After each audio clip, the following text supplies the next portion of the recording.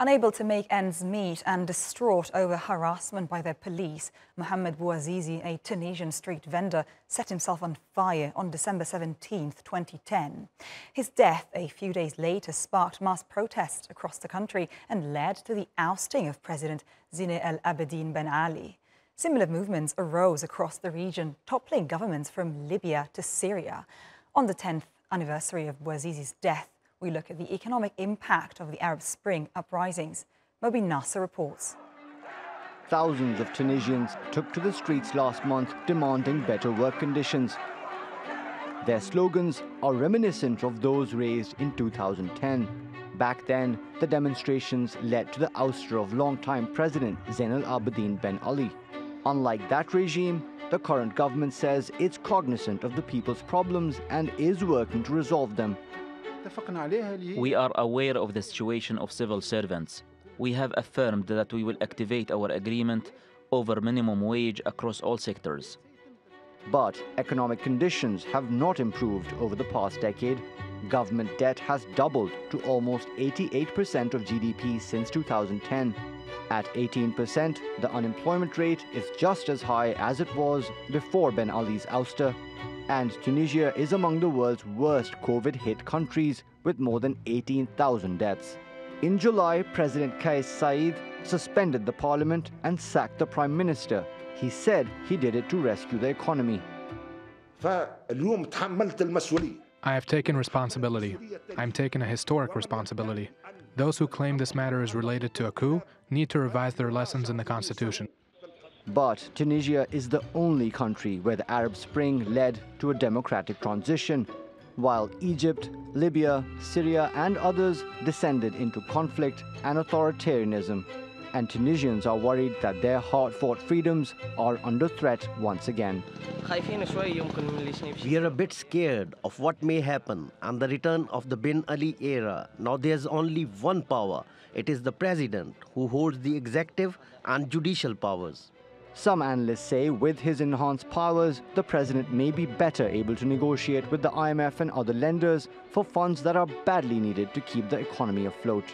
Millions of Tunisians are hoping this support doesn't come at the cost of their country's nascent democracy.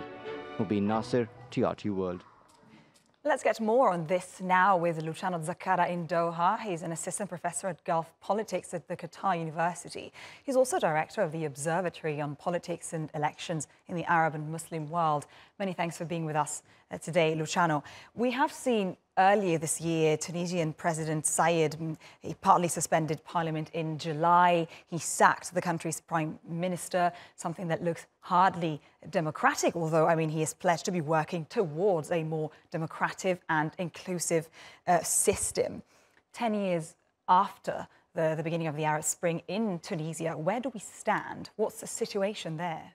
Well, not only in Tunisia, but in the whole Arab world that's passed through this wave of Arab revolts, it's possible to say that the whole region remains more or less in the same situation than 10 years ago. If we analyze all the indicators that they are dealing with, political participation, political reform, having a democratic electoral system and participation of citizens in the policy-making process.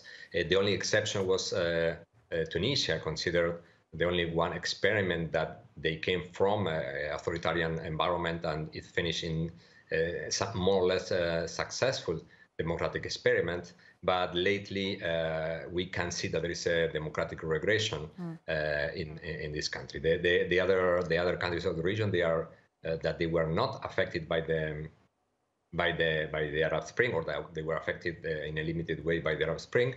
They became much more resilient. The political regimes became much more resilient, and we couldn't see an evolution of the democratic situation of most of these countries, let alone countries that they are still under civil war condition.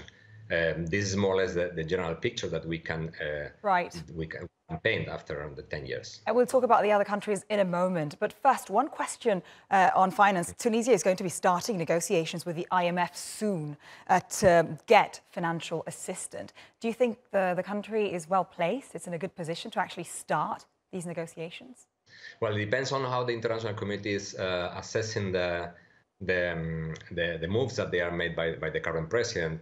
I mean, there is some hesitation in condemning the cancellation of the parliament or the sacking of the prime minister, because the main priority seems to be stability. It seems to be stability to be able to implement economic measures that they are trying to improve the situation of the country. So if the economic measures that they will implement will be more adjustment to public expenditures, of course, you cannot do that if you have an open system with capacity of people to express their concerns. So it all depends how the international community will react to that. It seems, as I said, that the international community is hesitant in having a common position towards the support of democratic principles in the country, and they are more interested in preserving stability. Mm-hmm. Moreover, having in mind that the spark of the Arab Spring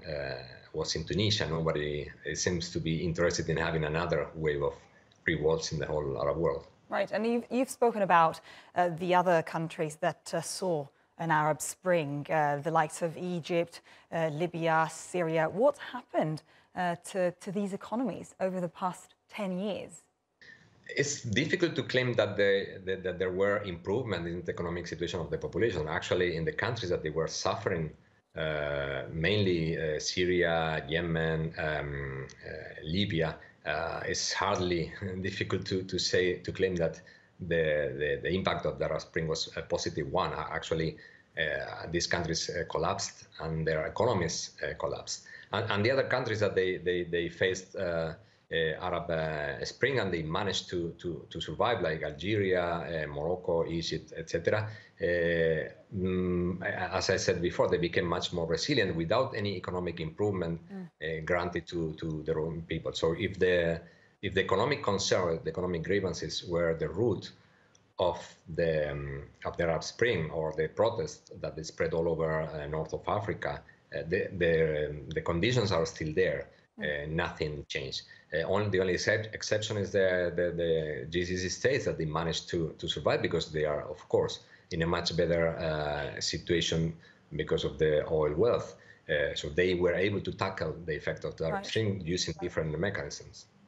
Luciano, after the US withdrawal from Afghanistan earlier this year, we've seen some serious geopolitical shift going on in the region. I mean, can you tell us exactly what's happening now in the region? And also, is this only driven by the US with essentially withdrawing from the region, or are there other forces at play here? No, it's impossible to claim that all is fault of the United States. The United States is one of the external factors affecting the region, but there are many international actors that intervene or interfere in the fate of the Arab states. United States have been criticized for very hard intervention in most of the cases, and it's also criticized for not intervening in some cases when the things are required or the situation requires U.S. intervention. So the approach that Obama, Trump, and Biden were taking is a little bit different on which way United States would intervene to avoid further engagement or involvement in internal affairs of Arab states. The problem is that it's easy to claim that the United States to blame for everything when nobody wants to assume that the political elites have been responsible for many of the wrongdoings in all these years. In most of the Arab countries, so it's easy to blame external actors, but it's not the only actor that has intervened in the region. Luciano Zaccara, many thanks for this analysis.